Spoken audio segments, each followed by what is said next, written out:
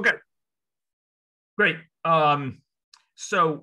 Today, our focus of discussion lies in on the first sort of lecture one, not lecture zero, of the Programming with Categories lecture and the MIT 2020 Programming with Categories course. I'd ask you to watch that video before this meeting, and I trust that most or all of you have had a chance to do so.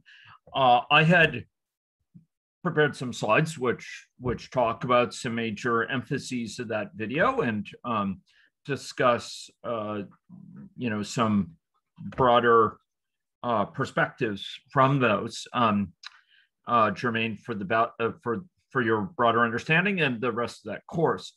But I wanted to, in this session and in other sessions, really, put an emphasis on clarifying points that might have been confusing to you, to deal with issues that you might not understand, upon first hearing, and you'd like to get clarity on them.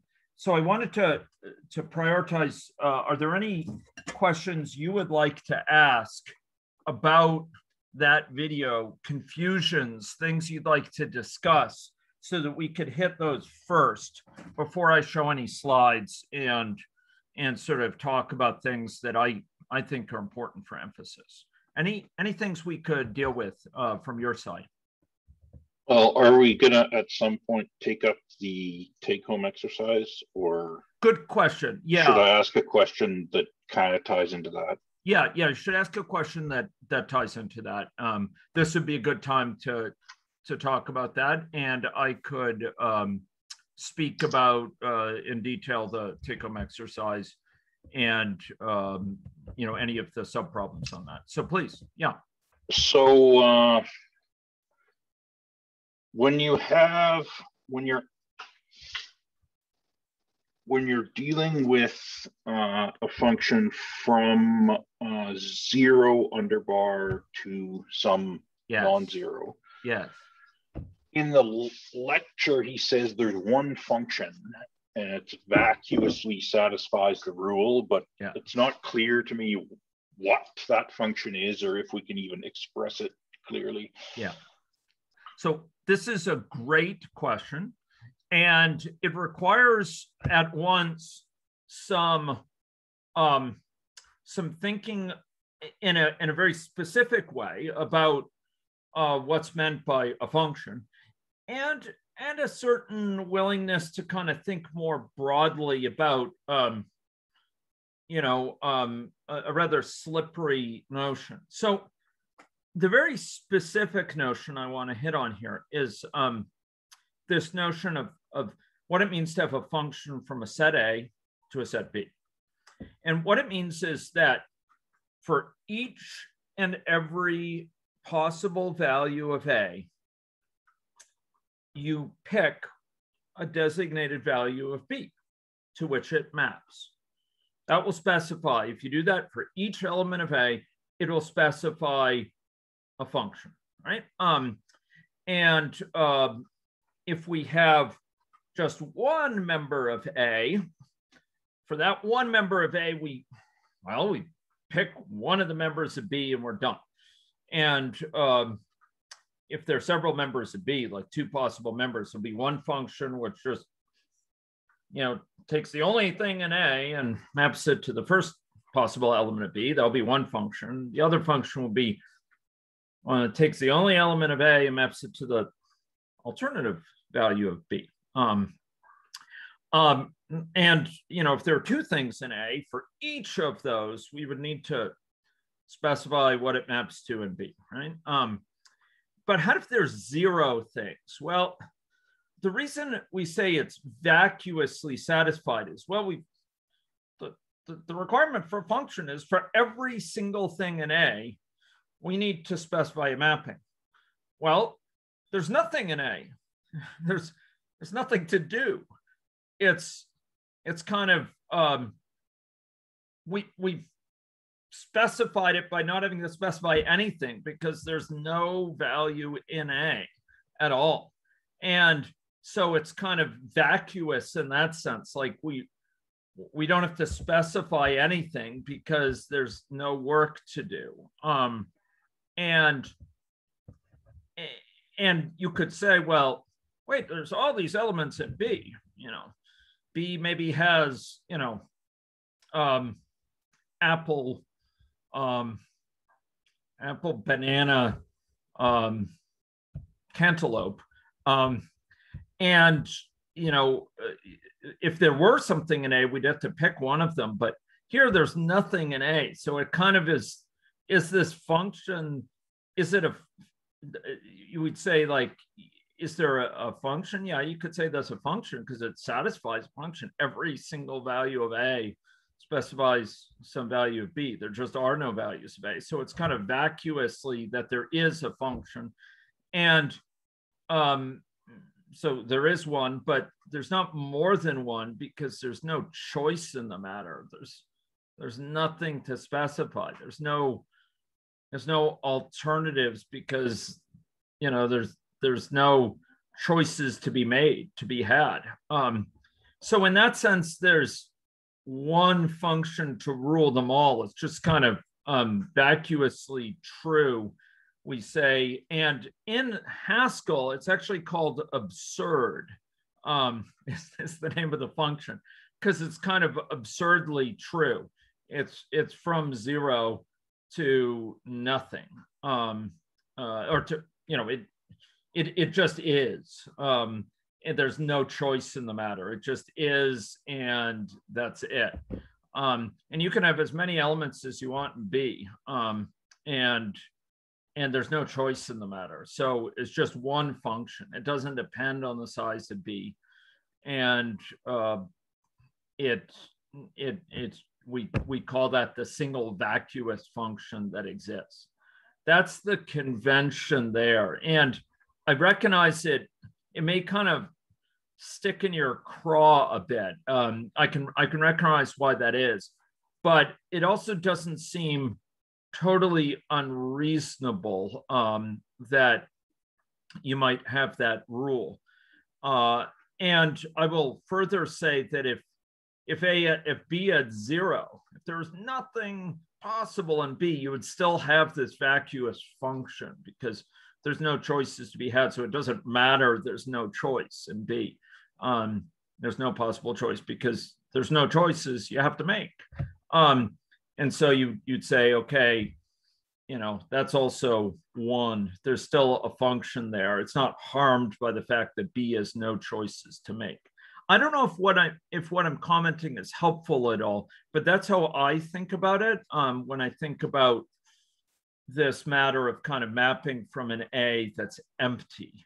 There's no choices to be made, so it doesn't matter what B is. It ain't relevant because there's no choices to be made. So there's just one function to rule them all. Does that make sense? Conceptually, it does. Like, I guess the other kind of part of my confusion is in terms of the assignment. How do we express that?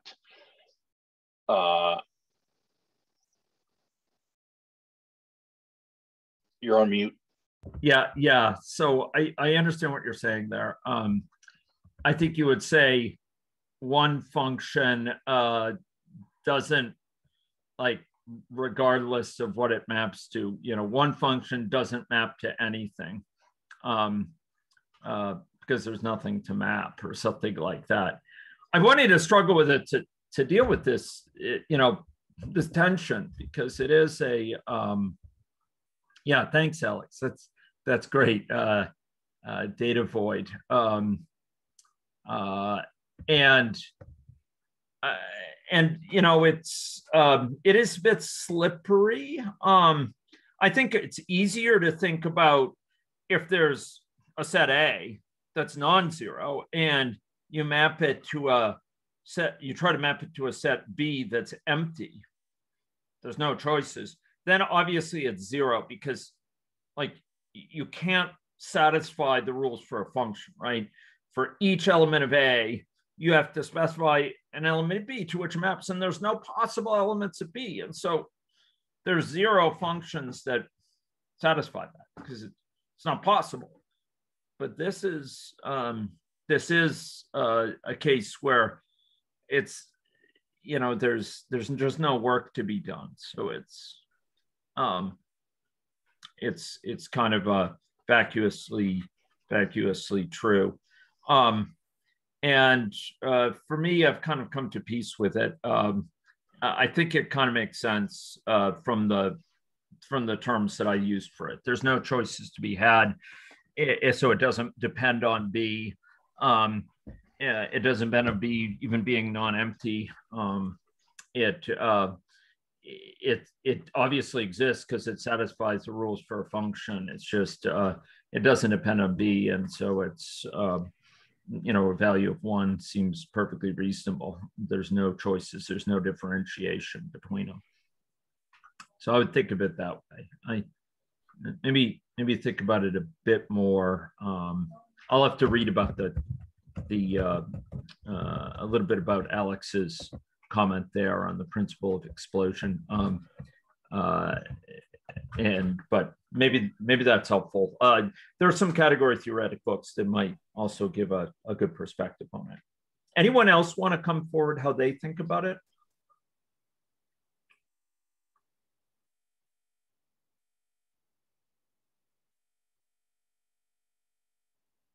So maybe additional items to discuss here that were troubling you or confused you, et cetera.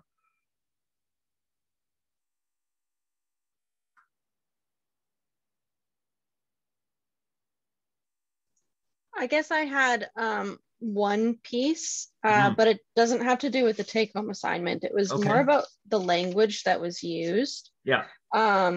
So we start, you know, talking about functions, and it's a really, really good introduction into like how all of the pieces kind of fit together. And when we get to category, he starts defining things as morphisms. I guess I wanted a clarification on the relationship of morphisms to what we talked to, like, to everything else that we had already, like to me, they look obviously like a lot like functions, but it's not quite a function, it's morphism. Yeah, okay. So let's talk about that. And actually, I have some slides related to that, and I'd like to speak about it. Maybe I'll just mention one more thing on the function mapping side, and we can deal with it. I do just want to say, you know, for me, when I think about the mappings between functions, from a set A to a set B, it's quite nice for me to think about, if I think about the number of functions, I think about B as a computer scientist, you know, being like 1 and 0, a value of possible 1 and 0. And so if I have a set A of like 3 items in it, I know that just intuitively as a computer scientist, I know basically what that's saying is, you know, pick all the possible 3, you know, all the possible bit encodings where you have 3 bits in a row, 0, 0, 0, 0, 0, 1, 0, 1, 0, 0, 1, 1, and so on. Because it's assigning each of those 3 possibilities, each of the 3 bits, or each of the 3 positions to a bit of either 0 or 1. And I know there's 8 of them, right? And it's mapping from a 3-element thing to a 2-element thing. And so it's 2 to the 3rd power. And that kind of makes sense because for each of the items in category A, you get the choice of the items in category B. So for the first position, we get 2. For the second position, we get 2. So that's times 2. For the third position, we get 2. So it's kind of like B times B times B, which is B to the A, B to the 8th power. So, you know, I like to think of it kind of that way, that think about mapping it to a bit vector sort of excites my intuition as a computer scientist. And it always makes it clear that, you know, the thing we're mapping to is the thing in the base of the exponent, the thing of the base, and the exponent is the thing we're mapping from which we're mapping. So it's B to the A, not A to the B. It's B to the A. A goes to B. And if you can think of it this way, the intuition is going to carry over in a really nice way, because we're going to find out that there's a thing called the exponential object. which is going to represent functions from A to the B, which turn out to be objects to object. It's going to be a morphism. It's going to represent things going from object A to object B. And that's a really nice kind of way of always remembering this. And you can think of, why is it B to the A? Well, for each of the A's, you're multiplying a B. You have to specify a B and one of the two possible B's for the first item in A, for the second item in A, for the third. And it turns out that will come up really useful for some later parts of the course if you carry around that intuition. It'll come up with the issue of currying, actually, and some issue of kind of interchangeability between tuples and functions and stuff like that. So we'll come back to this issue, but that's a useful way to think about it. You can also imagine it as a table. For each of the possible values of A, you have to give a value of B. All right. So it's like a table. You look up for the first one, what's the value of B you have? For the second one, what's the value of B? What's the third one? What's the value of B? So we'll come back to that intuition later. But I want to talk about the function and morphism thing. So I'm going to go to some slides without going through them all really one by one. So we're talking about these two lectures and this lecture in particular right now, lecture 1. I said, there are these kind of background things. Okay. So I think I'm going to talk about this. So in the context of categories, we talk about morphisms. And Jenna, there are important categories where the morphisms are functions. In general, morphisms we talk about as arrows or maps. And arguably, the single biggest one we keep in our minds as a point of reference is a function. It's a type of map from a set to a set. That's the thing. A function is a morphism going from set to set. But there's lots of other types of morphisms. And when we have a category, we have objects and we have these morphisms or arrows or maps. And we write, for any two objects in the category, we could say, what's the set of all morphisms between them? And that's C of A comma B. C is the name of the category. Objects of the category are object of C. And the morphisms between any two objects, A and B, are written as C of A comma B, or they're written in somewhat of an older style as HOM C of A, B. And these are kind of arrows from A to B. This is the set of all arrows from A to B, a set of all morphisms from A to B. And you may say, why morphism? Well, because functions are morphisms, there's a lot of categories where functions are not morphisms. And it's worth being careful about this because category theory, more than anything else, it's defined by relations. It's defined by these arrows. It's defined by these morphisms.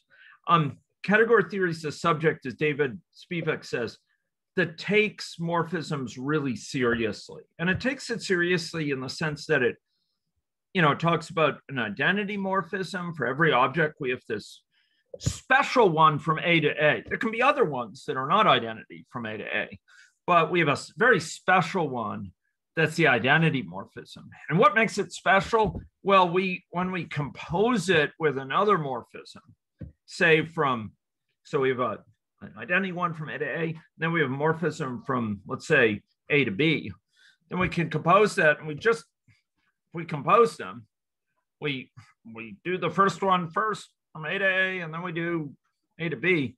It's just the same as just going A to B. It's the same morphism as we gave it for A to B. It doesn't matter that we prepended with. We can prepend with it as many times as we want. We'll get the same thing from A to B. And that's what makes an identity. Now,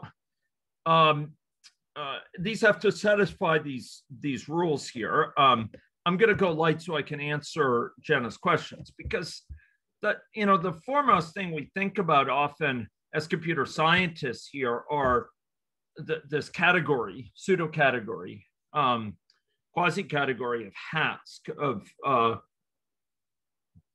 Haskell inspired category where each object is a type, let's say int or bool or float, and where the morphisms between them are functions. So a morphism here is a function. In this category, morphism is a function. All morphisms in this category are functions. So between int and bool, we have is even, right? It maps from an int to a bool. Maps from ints to bools. Ceiling maps from float to int. Is negative maps from float to bool. That's a really useful thing to think about. So in this category, all morphisms are functions. They're functions between type. They take in an int and they take in a bool. And in case you're worried, well, they can only take in one thing, and the functions I write take in many things. No. You could have like a pair. So you could have a pair of int and bool, and that will be a type as well. It happens not to be shown. And you could have a map from that to float. So it's not like you can only take one argument by taking a pair of them or a tuple of them, like a triple. It's like you could take many, many things. So this is a category where morphisms are functions. All morphisms in this category are functions. They're functions between these types. That's a perfectly good category. But now let's stretch ourselves. Here's a category where morphisms are not functions. Morphisms are what? Numbers. They're numbers. 0, 1, 2, 3, 4. The object, what's the object here? We don't even give it a proper name. It's like star. It's just, don't get caught up in the name. It's just some name. There's a single object. That's all there is. This is a category with super simple object structure. Later, we'll see one with super simple morphism structure. But what are the morphisms? Well, there's morphisms from this object to itself. 0, 1, 2, 3, 4. And there's many others. There's 5, there's 6. They're all possible. There's a morphism for each natural number. 0, 1, 2, 3, 4. The 0, 1 is the identity morphism. And these others are also from star to itself. They're maps from star to itself, or they're arrows from star to itself. But they're not functions. They're, in fact, they kind of represent the numbers. And remember, like when we specify a category, we have to, we say what the morphisms are, but we can't just say willy-nilly, they're whatever I want. We have to have some lawfulness there. We have to have like a composition rule. We have to be able to say, well, if we have one morphism from A to B and another morphism from B to C, any two morphisms, we have to have a composite between them going from A to C. You have to be able to combine morphisms to yield morphism from A to C here. So if we have morphism from A to B and another one from B to C, there has to be a morphism equivalent to the composition of those two from A to C. And so here, all morphisms go from star to star. And what is composition? Well, we can choose it in this case to be plus. So if we do 1 and we compose it with 2, no one says that that like B can't be A and that C can't be A. So we could compose 1 and 2 and get 3 here. Like that could be our composition rule. We can choose whatever composition rule we want as long as it obeys these rules. The identity morphism combined with anything else through composition has to give that something else. And it has to be associative. So like if you combine, you have a morphism F and G and H, you do, F first, and then G, F first and then G, and then so you compose those and get something, and then you do H. It has to be the same as F, and then the composition of G and H. So it has to be kind of nice, but I could compose 1 and 2 and get 3. That's my rule. So if I compose ID here, which is 0 with itself, I get itself. If I compose it with 1, I get this guy. If I compose it with 1 on the starting side, I get 1. If I do 1, 1, I get 2. Like this is a morphism. This ain't a function. There's no function. There's no, like the star doesn't have any numbers in it. These serve as the numbers. And the identity morphism has to be lawful in this sort of way. The identity morphism has to be 0. So if we add it to anything else, we get that other thing back. And if we add anything else to it, we get that other thing back. So here's something where the morphisms are not a function. They're numbers. And you may think that's wild. What do you mean they're not a function? Well, there's no set it's going to and from. It's an arrow from here to itself that means a number.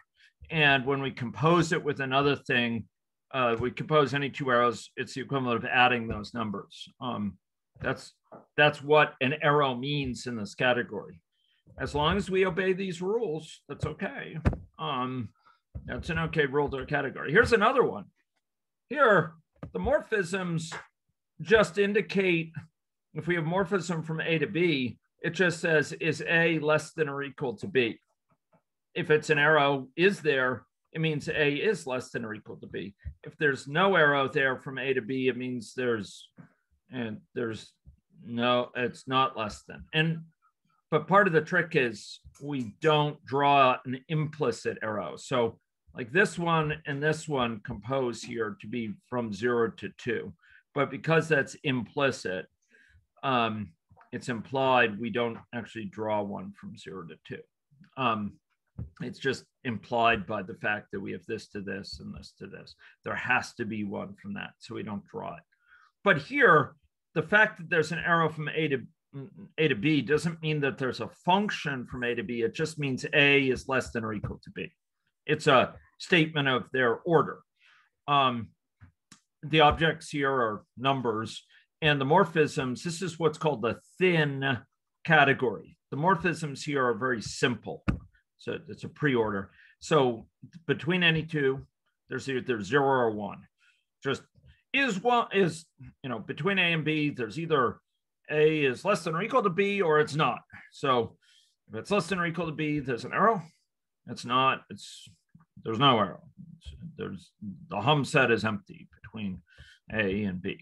If A is less than or equal to B, then the hum set has one morphism in it. Here's another one. This is also a pre-order, but it reflects division, right? Like, so we draw, if we take 2 objects, these are the objects. If we take 2, say 3 and 15, there's an arrow between 3 to 15 because 3 evenly divides 15.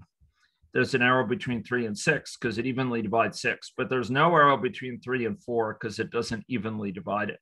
So here a morphism is not a function from 3 to 15. It simply says, does it evenly divide 15? It indicates some sort of relationship, if we can speak informally, between 3 and 15. So it's an arrow. Right? You could think of arrows as kind of indicating a relationship. It's a type of relationship as a function, but there can be many other types of relationship. And this is just saying 3 divides 15. But you notice it meets all the rules of a property. So if, 3, if there's an arrow from A to B, say 3 to 15, and then it's an arrow from B to C, say from 15 to 30, it also means there's got to be an implicit arrow, just not drawn, from 3 to 30. It has to in other words, it must evenly divide 30. Is that true? Yeah, it is true. It's got to be true. By the nature of kind of evenly dividing, it's got to be true. So here the arrows just mean it evenly divides it. This is also a thin category, by the way. Either there's an arrow between two things or there's none. And the identity morphism here corresponds to A divides itself. Yeah, not very significant. The identity morphism here corresponded from A to A is less than or equal to A. Yeah, okay. And by the way, any two paths from say 1 to 3 have to give the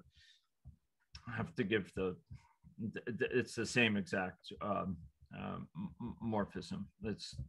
It's going to be the same because there's only one from 1 to 3, no matter how you get there, or from 1 to 5. Here's another one.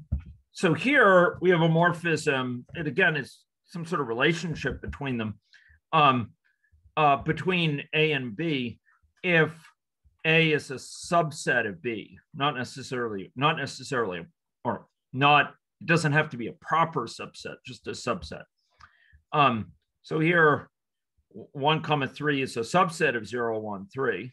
Now, and we have composition because if we see that from A to B, 1, 3 is a subset of 0, 1, 3, and we see it from B to C, if 0, 1, 3 is a subset of 0, 1, 2, 3, then it follows that 1, 3 is a subset of 0, 1, 3. So if we have an arrow like this, so we have another arrow like that, there's got to be an arrow conceptually, we just not drawn because it's implicit, it's implied from 1, 3 to 0, 1, 2, 3. So here an arrow is not a function. It's not turning a 1, 3 into a 0, 1, 3. It just indicates that it's a subset.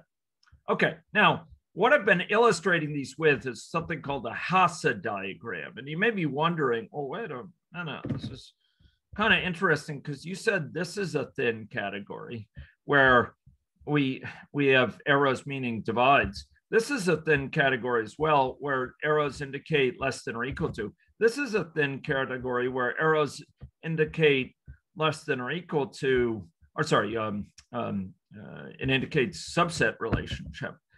A Hasse diagram sort of, we speak about it presenting a category. It diagrams a category.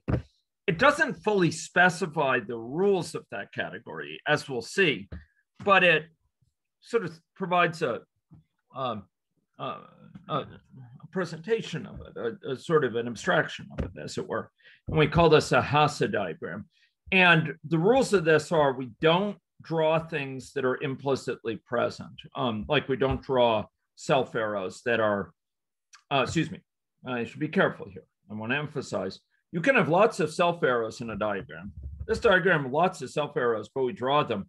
The one I showed in dotted line, by terms of a Hasse diagram, I shouldn't have drawn because it's implicit. It's always there. You always have to have an identity morphism, which here indicates 0.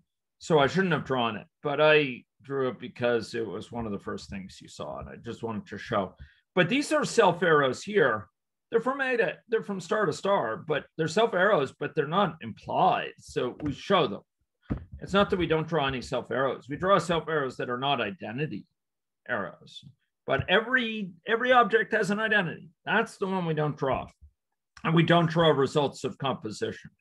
So here we have something from B to O and O to N. We just don't draw one from B to N. It has to be there. We know it has to be there because we can see these two. There's got to be one there corresponding to it. And hey, there's one from B to A and O to, or A to O and O to N. So there's got to be one from B to N as well through that path. So you might ask, are they the same? Maybe there's more than one, or is there just one? Well, we'll see. We actually have some choice in the matter. This won't tell us. The Hasse diagram won't tell us. But neither of them are shown because if there's more than one, it's not shown because they're both, at least one is implied, so we just don't draw any. And it does not uniquely specify the rules of the category. So here's the same Hasse diagram for two possibilities. One, we have this, we saw it before. This arrow means like if there's an arrow from, oh, now I'm in trouble, from B to A, it means B is less than or equal to A, right? Or if there's one from B to C, this will be the ticket. B to C, it means B is less than or equal to C. There we go. There we go.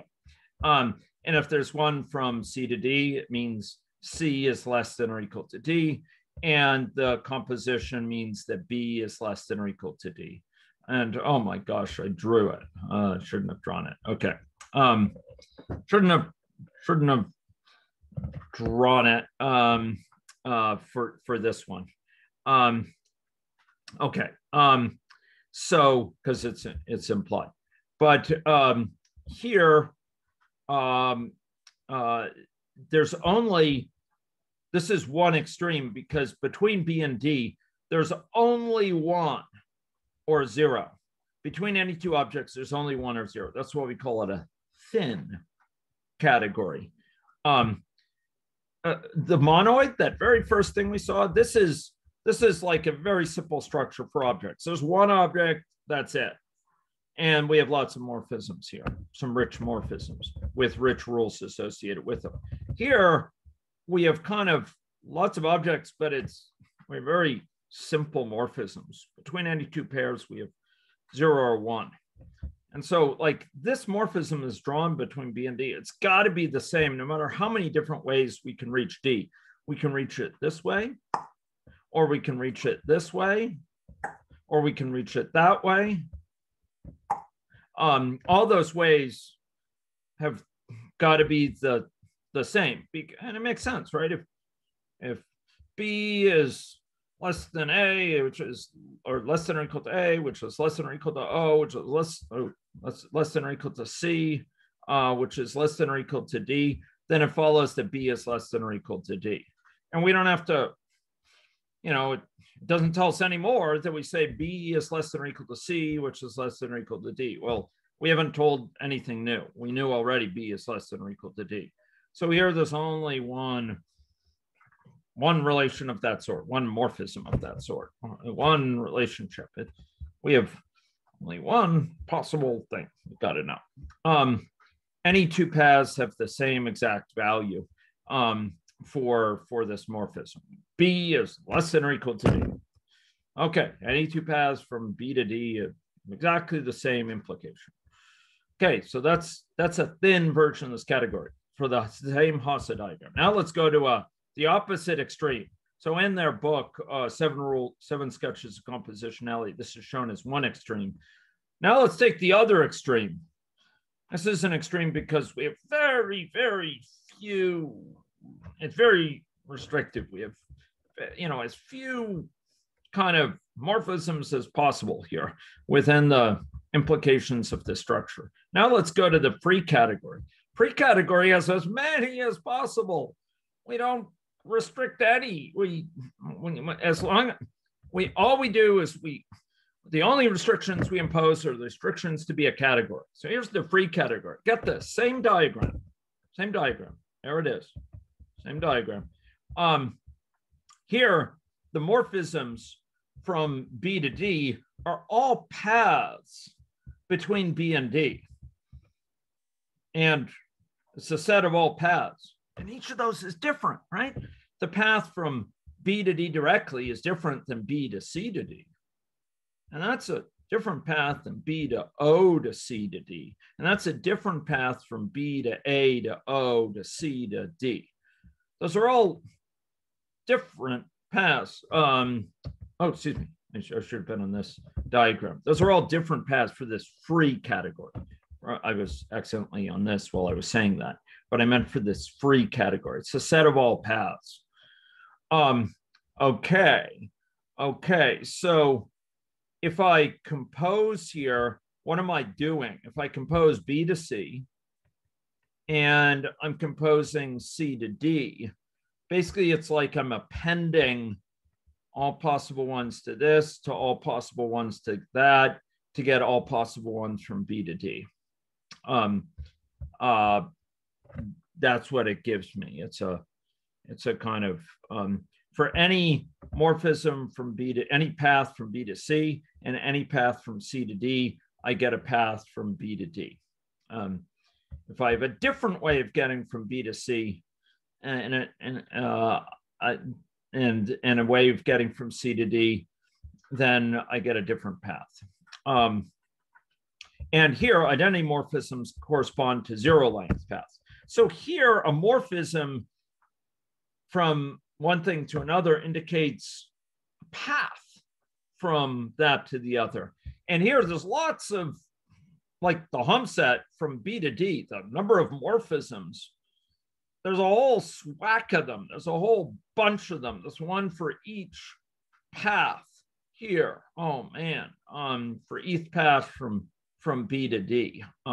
There's many of them.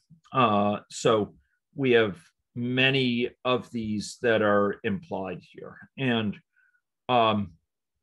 so for this is called the free category because we're not restricting them, and we have these paths.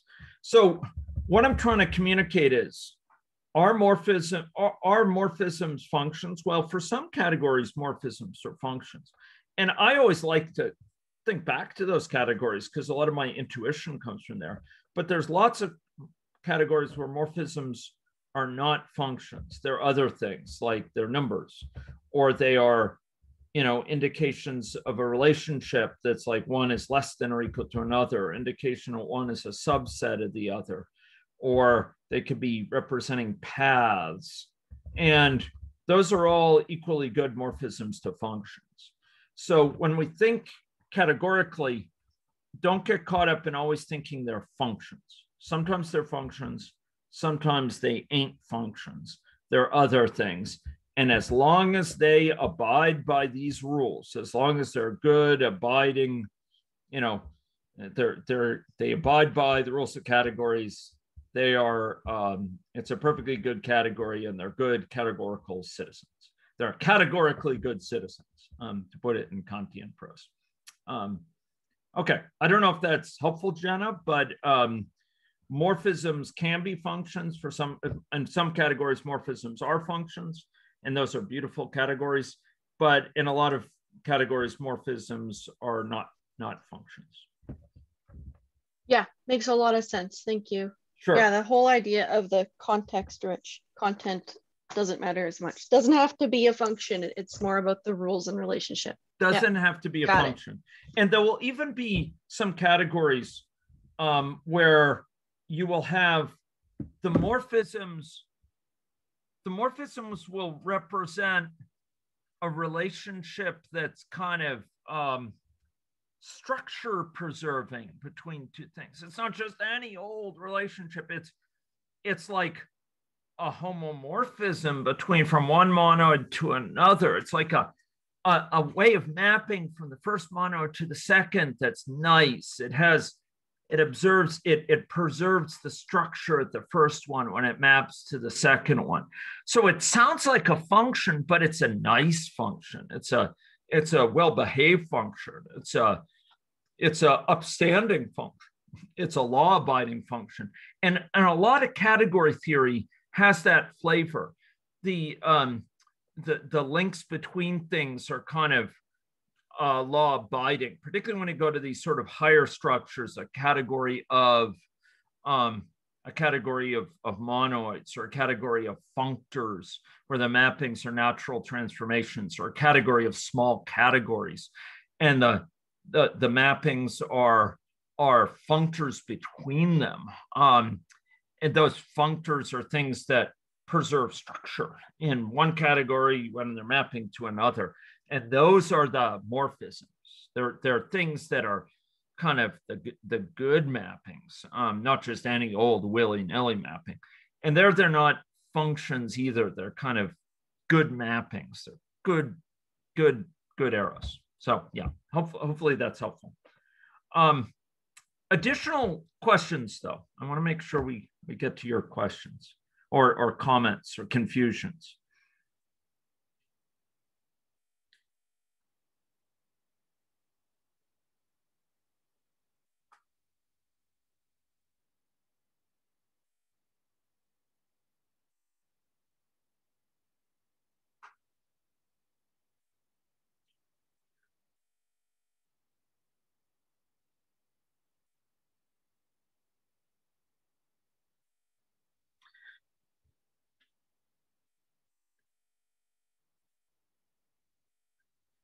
So I know there's a lot of stuff taking place here in terms of new concepts and so on.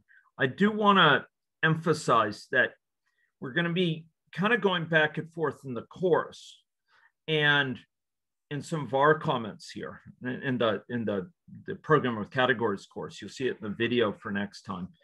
And in these comments, between sort of almost an intuitionist or philosophical perspective on things and nitty-gritty examples in mathematical definitions.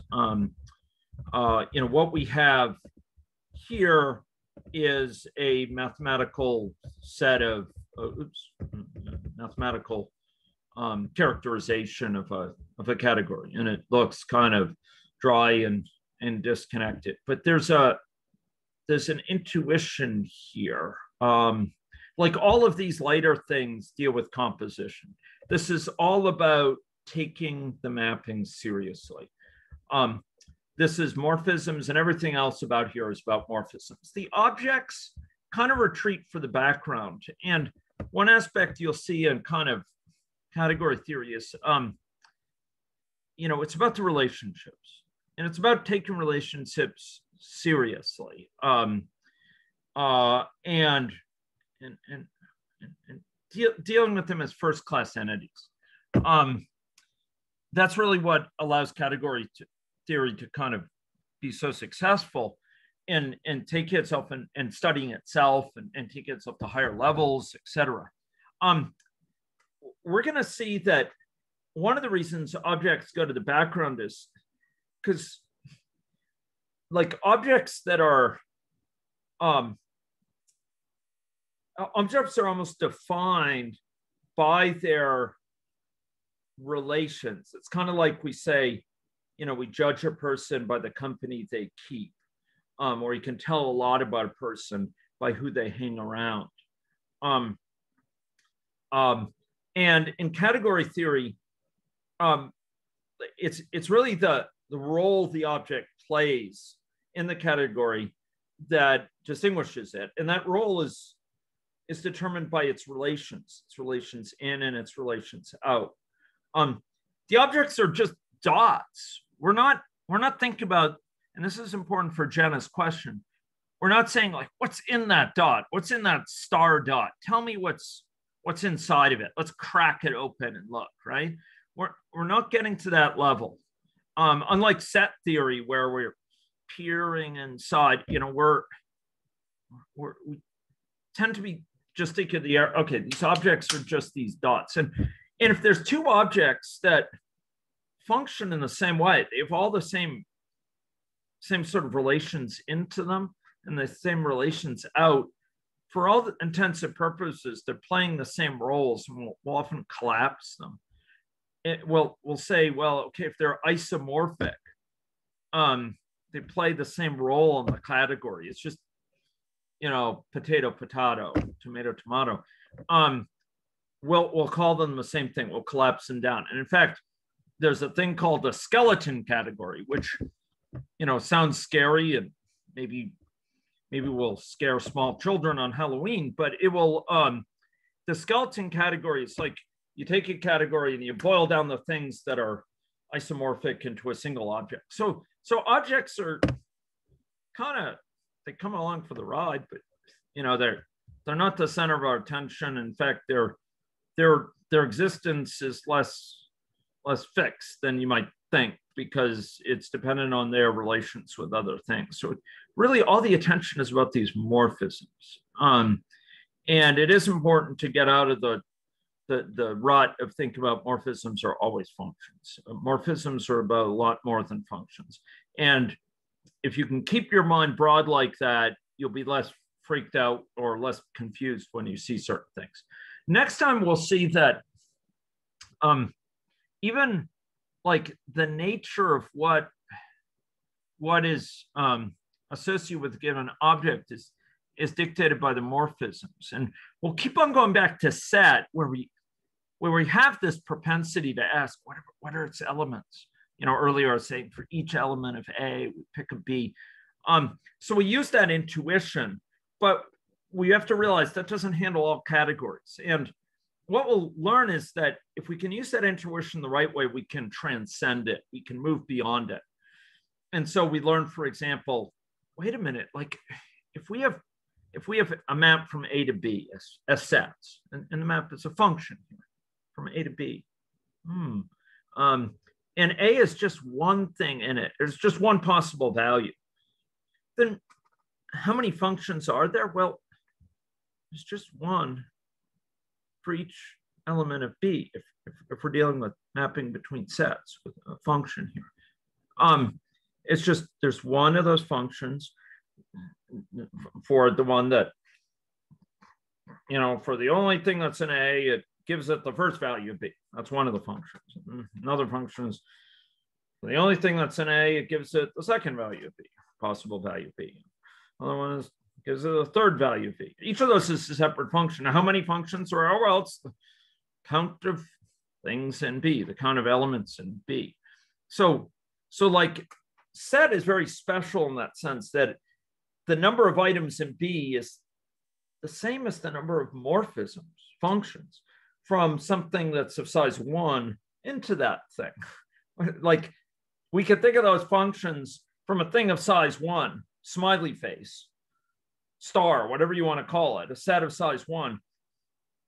What the number of possible functions into B is the same as the number of items in B. It's kind of those functions serve as a kind of generalized elements of B. They're kind of a name for the elements of B. Rather than speak about the elements, we can talk about the functions, the morphisms.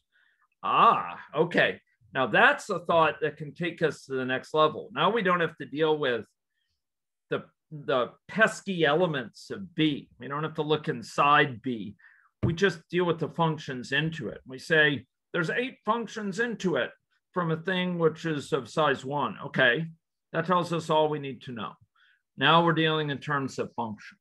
We don't have to look inside to see about what's the first element is an apple, the second element is a bat, the third element is a cat, and the fourth element is a dog. We don't need to do that. We could just deal with the functions. And so we'll see next time that we have this notion of sort of objects as probes and category theory. And we develop that intuition when we're dealing with set.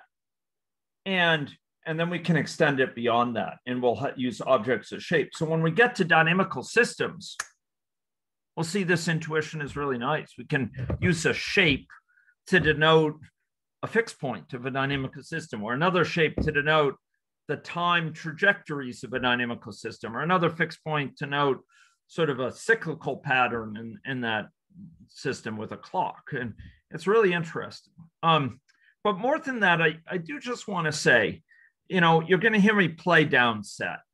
But at the end of the day, set is going to keep on coming back to us. It's going to be our friend. It's going to be our trusted friend we keep on coming back to. We have to think more broadly. Can't think only in the world about our friend.